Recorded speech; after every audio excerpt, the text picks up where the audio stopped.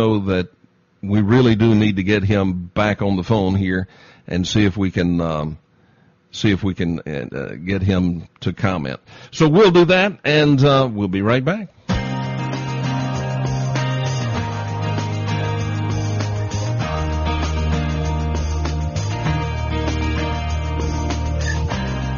Sit alone in your cold, dark room, spinning your web of doubt. You look in the mirror, but don't recognize the face staring out at you. I push, you pull, you want too much, but you can't escape the tender crush of love. Flying under the radar, your heart won't let go into the unknown. Lying under the tide on the sands of love and lust, things that you don't trust, like me.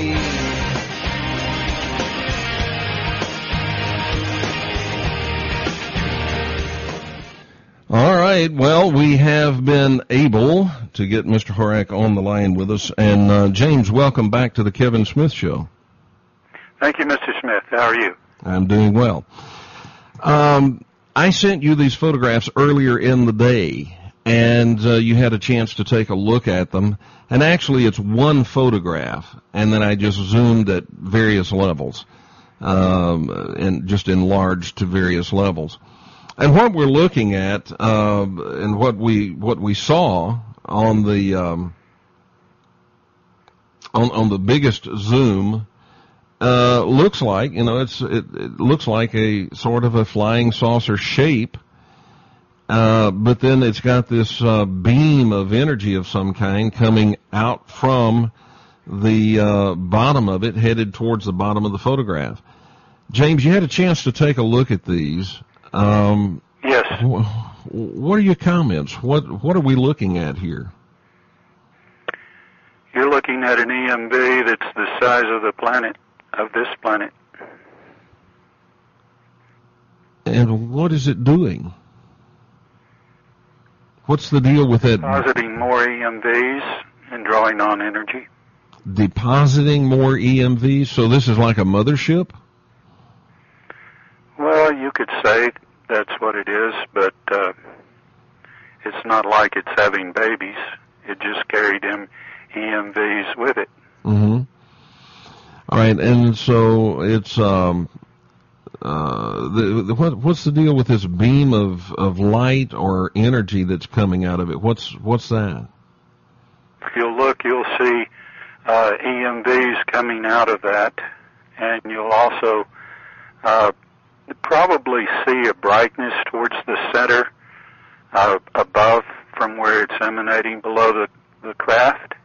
Okay. And that's drawing on energy from the sun because it's very close to the sun. Okay, so when I see this bright sort of kind of a bulge or a bright ball of light in the middle of this this beam of energy coming out of it, you're saying that is an EMV that's leaving the main ship there? Yes, a number of them. Now, if we go back, and we're not zoomed in so close on this one, we actually can see that there are other objects out there. We can see one very clearly in that picture. But let me just sort of mark where I see some. I see 3 in this picture that I've just put up, and I don't know what those are. But I mean, are those EMVs too?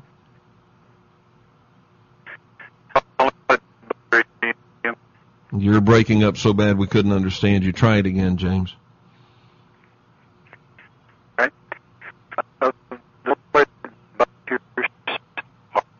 Okay, Okay, that's simply not going to work, James.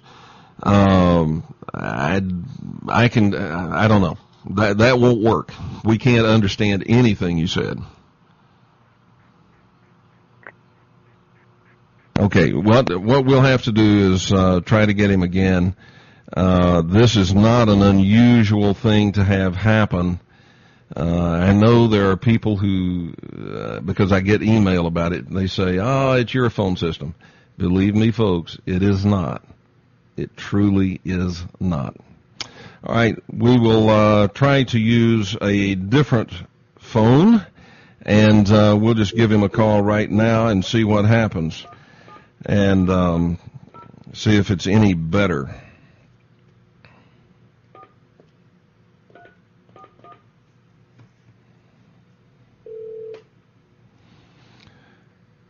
Hello? All right, we'll see if that's any better. All right. All right. So what are those? Are those EMVs coming out, or is that some sort of planets that are out there in the solar system, or what are we looking at? You're looking at EMVs. Huh? How do you know that? Well, like I said before, I have an affinity with these EMVs.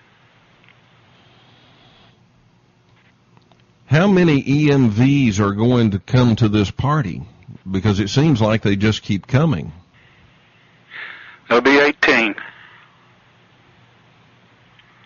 Why 18?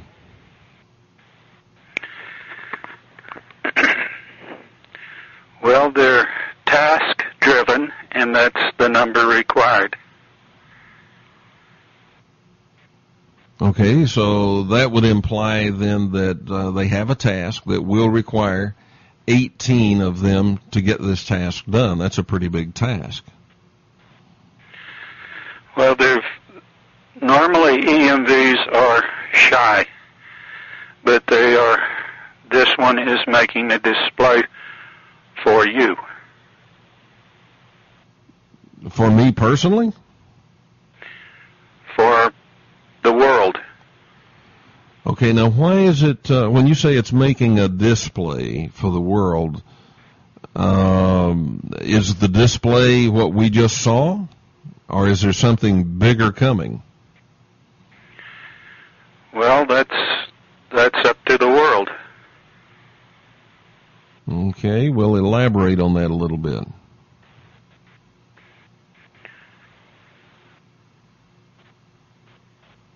As I said, the EMVs have protected this world up until now. But the direction things have taken are considered counter-evolutionary, and you're on the threshold. Of what, extinction? That's humanity's call on this planet. Now, the last time that you were with us and we talked about this sort of thing, you said that the future is not written in stone. It's not carved in stone. And it's up to us to decide which way things go. But how do we do that now? Because, I mean, obviously taking a vote isn't going to bring any kind of unity. Let me get an answer to that when we come back, because we have to go to a break at this moment, and we'll be back right after this.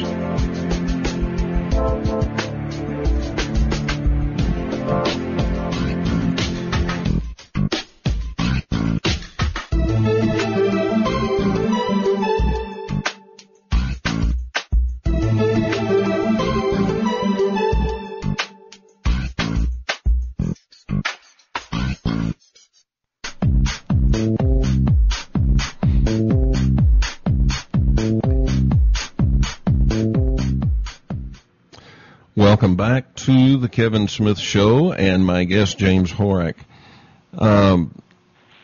James, this sounds rather ominous hearing